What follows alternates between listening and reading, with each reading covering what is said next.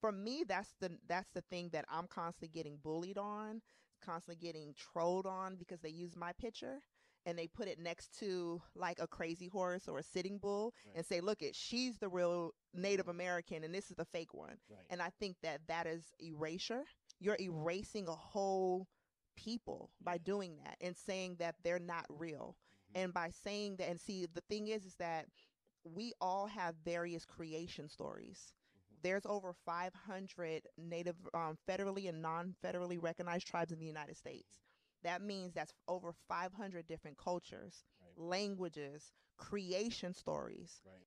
Sad because you just don't know much about it. Like, and this is gonna sound like a joke, but my grandfather is part Native American, but I don't know nothing about his history. Nor You're- does my family, so we don't even discuss it. We joke and laugh and say, "Yeah, that boy has straight hair." But other than that, we don't know anything. Are you about Puerto Rican? it.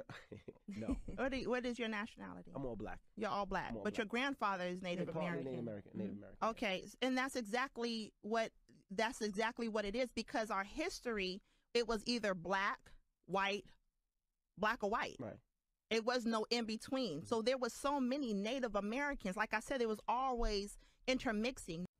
All my black folks that's doing the whole picture thing with putting me up and putting a light skinned Native next to one another. Stop doing that, because you're doing what white folks do. Mm. Just I would say this, because there's so many black Americans. Even I remember my aunt on my father's side. She was like, we got Native in us, and she was like, I'm sorry. She was like, we have Cherokee in our family, but she did the ancestry DNA. There's no Native on my dad's side at all. It's all African. Right. You don't even have white in him. Right. It's like all African, And so the thing is that, like, I think it's good for everyone to go to your own family tree, go to your own, stop letting social media history and memes dictate who you think, trying to tell you who you are. Yeah. Because there's only one Chuck Creekmer. Mhm. You know what I'm saying? You know what your family is. Yeah. You're not going to watch a social media post and be like, man, I'm a Hebrew Israelite. Yeah. You know what I'm saying? Or they're from the tribe of Gad, or I'm a Moor. Yeah. Are you really? I have heard that so many times with my name.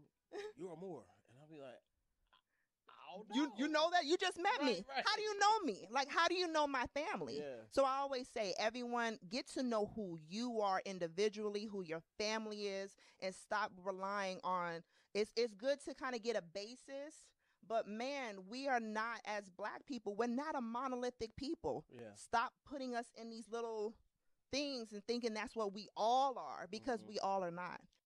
Please welcome the one and only Yonasda Lonewolf is here. Yes. Thank you.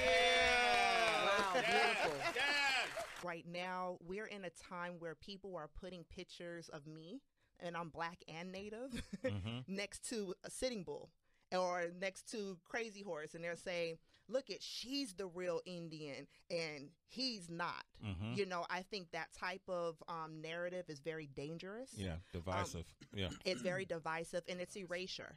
And I'm not for, because we're already trying to show everyone we're not a moniker. Right. We're not a monument. We're not a mascot. We're not a holiday. We are still here. And then saying that, oh no, the darker skinned natives are the real ones and the light skinned ones are $5 Indians. I think that's so divisive. And I block everyone that puts me in that narrative. Because I'm like, my mother, so you're calling my mother a $5 Indian? Now there is history and stories, and we learned that with the Osage movie of $5 Indians. But every light-skinned Native is not a $5 Indian. You're not monolithic people. Nah. We come in all shades and sizes and colors and everything, and just to constantly, I think with me, a lot of people like, well, is she denying her blackness, or is she denying her nativeness, or she doesn't look like she's black and native, and why don't she just choose one? That was something that I always got growing up. Or am I adopted because my mother, because I'm not the same skin color as my mother? Like, we have a certain stereotype of how we want Native Americans to look.